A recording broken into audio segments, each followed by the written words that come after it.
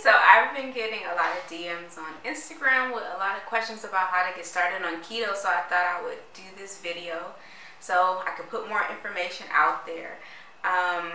Like I said in the previous video, how I started was I eased into it. I didn't just go from standard American diet one day to full-blown keto the next. I just started off by cutting out bread and rice and beans and potatoes. Like, that's just how I started. My second stage was I started incorporating foods that are typically known as keto. I don't subscribe to the notion that foods are keto and non-keto, but I started eating those foods that are like regularly associated with the ketogenic diet. Then I went more strict and I started really limiting my fruit and cutting that out. I was like completely obsessed with soursop out here. And I was just eating soursop literally every day. So that's something that was the last thing I had to cut out of my diet, was the soursop that I was eating every day. And it's so good and I do kind of miss it, but I wouldn't put those pounds back on to eat it, I'll tell you that much. I started in the beginning of the year, low carb, and then it took me about 2 weeks. So about halfway through January, that's when I went full-blown ketogenic. Once you get the ketogenic foods down, then you're going to have to start really managing your carbs and really like micromanaging your carbs. To be on a ketogenic diet, it's recommended that you eat no more than 20 net carbohydrates per day. What you would do is you would take the total number of carbs and subtract the dietary fiber and subtract the sugar alcohols, and that'll give you your net carb for that item.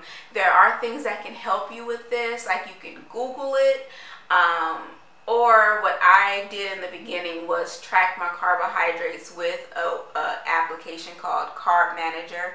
It is free. They offer premium version. I have not paid for the premium version. You don't have to pay for the premium version. The regular version will suit you just fine. I don't recommend MyFitnessPal because it doesn't calculate your net carbs, but Carb Manager does. In the beginning, and you're eating 3 meals a day and maybe having a snack, then you're definitely going to want to use the app to manage your carbohydrate intake. Avoid mistakes in the beginning. A lot of people in the beginning of keto make a lot of mistakes. I was absolutely one of them. I didn't do full research. And that was the problem. I went into keto thinking, okay, this is not healthy. I'm going to be eating too much fat. I'm going to be really unhealthy, but I really want to lose weight, and I'll be desperate and try anything. That was my mentality, and that's not the mentality to have. The truth is, a ketogenic diet is a healthy diet. What you've been told is healthy, eating a lot of grains and cereal and oatmeal and all this stuff, it's just simply not true, because once it was introduced, the health of the country just completely declined. So just definitely go into keto knowing that you're doing something great for your body.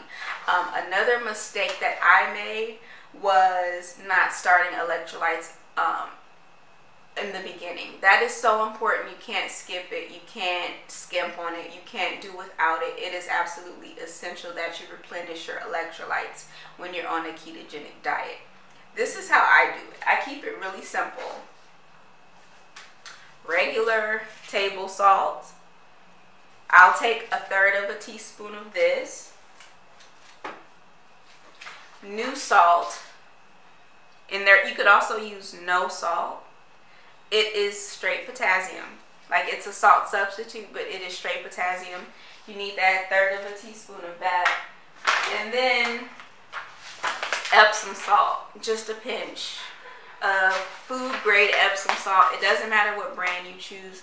The only important thing is that it's food grade. You don't want to use lavender Epsom salt that people soak their feet with, because that would be pretty nasty. But just take a pinch of Epsom salt, and then I dissolve that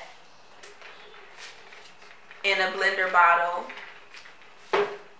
And then I add a flavoring agent to it, because it is not delicious. Some people can stomach drinking it on its own, but it makes me gag and throw up when I try to do that. So I do go ahead and use a flavoring agent. This is Crystal Light. It's strawberry pineapple. You can use whatever flavor you like.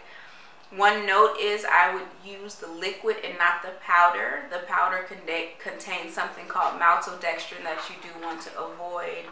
whenever possible on a ketogenic diet. Another tip I have is to wait before you begin fasting.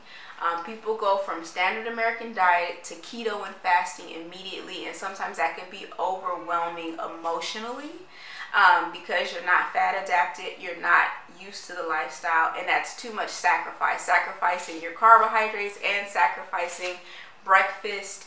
And sometimes people will go straight into one meal a day, and that's a lot of sacrifice, and that's something that make people fall off the wagon. So I say wait at least 2 weeks, maybe a month, for you to get fat adapted before you start fasting. But I absolutely recommend fasting. I'm just saying, don't put too much on yourself at one time.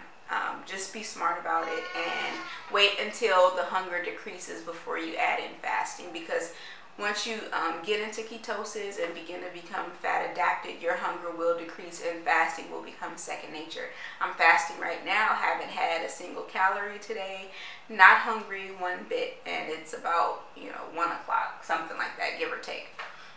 So it definitely becomes a part of the lifestyle, but it's not something you want to force too soon.